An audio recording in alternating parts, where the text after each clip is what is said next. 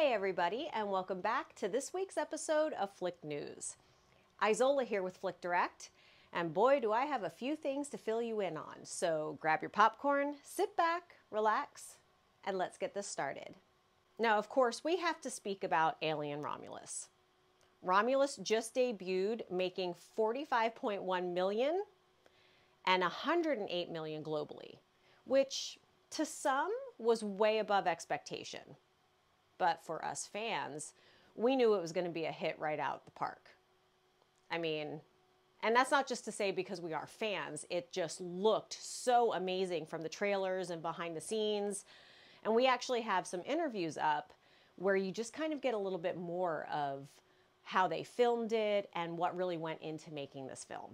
Now, this is also the first film to knock Deadpool and Wolverine down a peg into second place, which it's been out for a while, so, you know, that's not that it was easy, but they still were able to do it. And it has also rated 82% on Rotten Tomatoes. Romulus is set between Alien and Aliens, and it follows young colonists who come across this super creepy space station. This was originally set to be streaming on Hulu, but somehow, and we are all grateful for this, it actually got a theatrical debut. The film stars Kaylee Spaney, David Johnson, Archie Renaux, Isabel Merced, and Spike Fearn. Even though Deadpool and Wolverine slipped to the second position, it's still the highest rated and grossing rated R film, with over $1 billion globally. And it made another $29 million this weekend, so it's just going to keep climbing. It's going to be very hard for another movie to beat this. Unless if it's another Deadpool movie, which you never know. Now, like I said, we have a lot of Alien Romulus interviews, so please be sure to go to the site and check those out because, again, there is a lot of information that we got, and there's some jokes and a lot of fun in there too, so I think you guys will really enjoy it. And once you've seen the movie, please come back because I will definitely be doing a review on it. I haven't seen it yet, but that will be down the pipeline because, of course, I love to share, you know, how I feel about movies. Because why would we be doing this if not for the movies and how much we love or even dislike them? Next, Kevin Costner's Horizon Chapter 1. Well, like I said in one of the last episodes, didn't really do too well. But we have gotten the go-ahead that it will be streaming on August 23rd, and reluctantly I will be watching it because I need to see why it did so poorly, and of course, you know I love history, so let's count those inaccuracies. Originally, when Horizon was released, it made a whopping $11 million, and that budget was ridiculously high. I believe it was set about $100 million, and a lot of that came out of Kevin Costner's pocket.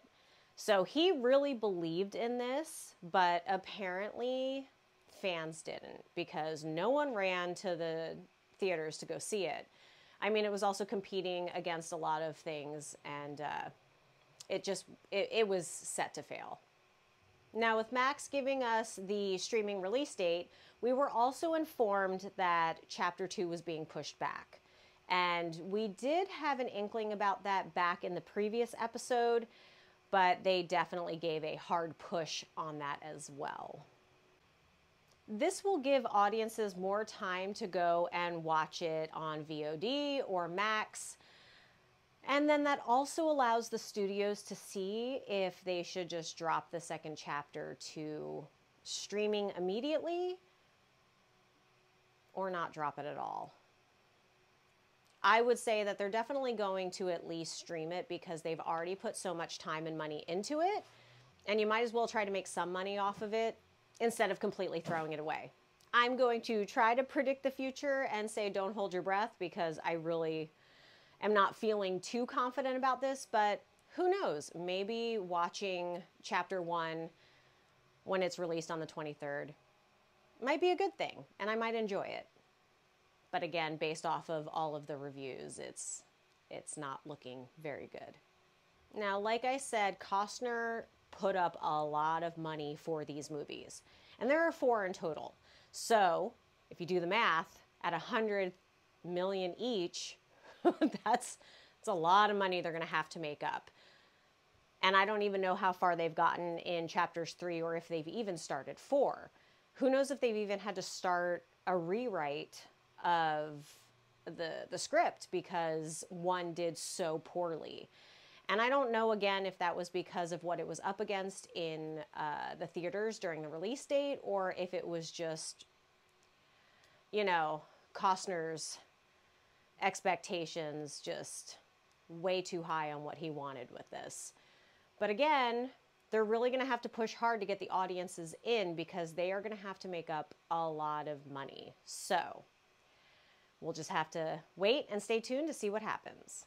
Again, I will reluctantly watch this, and if you trust my opinions, at least that will give you an idea of whether or not you should watch it. Take it with a grain of salt. I mean, that's what I usually do because a lot of people aren't really great critics. You know, everybody's got an opinion. You've heard that whole phrase. I'm not going to say it here because it's really not appropriate, but everyone's got one, right? So you can be the judge of whether or not this is going to be a good movie, whether or not you enjoyed it. We might have a difference of opinion, but at the end of the day, the box office doesn't lie. How much the movie's made doesn't lie. So take with that what you will. But fingers crossed, we can at least enjoy it, and we're not really spending that much because we're going to be watching it on Max. So again, stay tuned. I'll give you my thoughts. And finally, on a happier note, because you know how excited I am about this, Wake Up Dead Man has finally wrapped up filming.